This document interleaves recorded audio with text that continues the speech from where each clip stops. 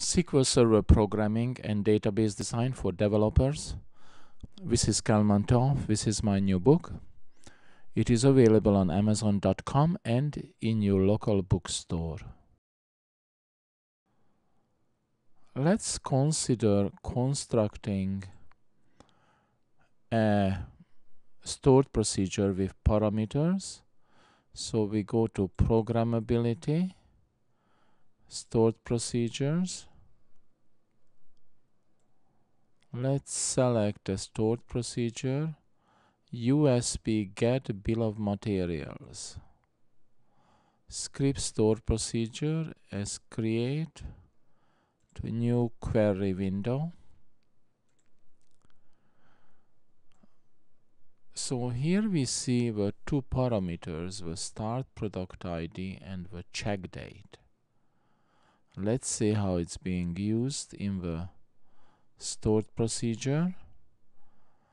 We see check date is being used in the where clause over here as well, and same for the start product ID. It's used in the where clause.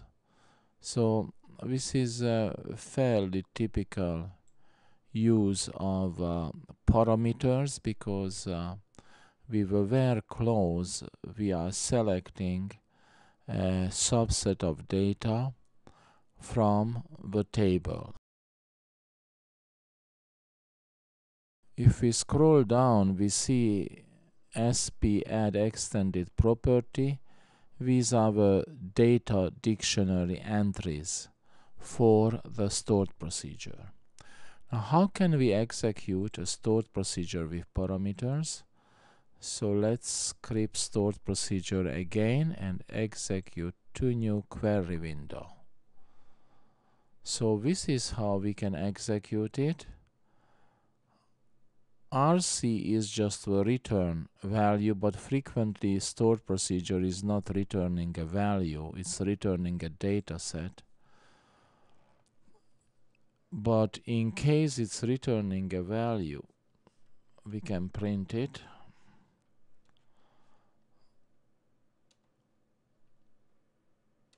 Print RC. We have to put the print before we go, because the scope of local variables is for the batch. So let's initialize start product ID as 800 and check date as 2008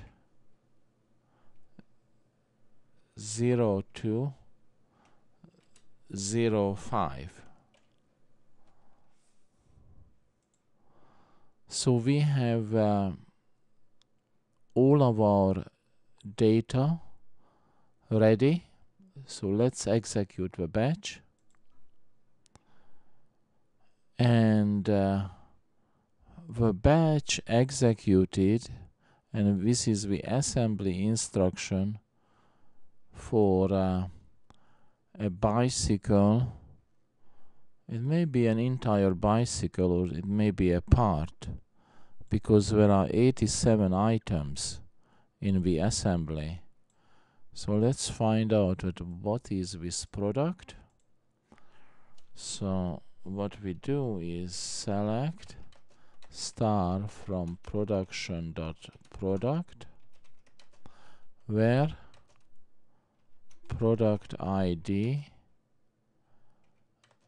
is 800.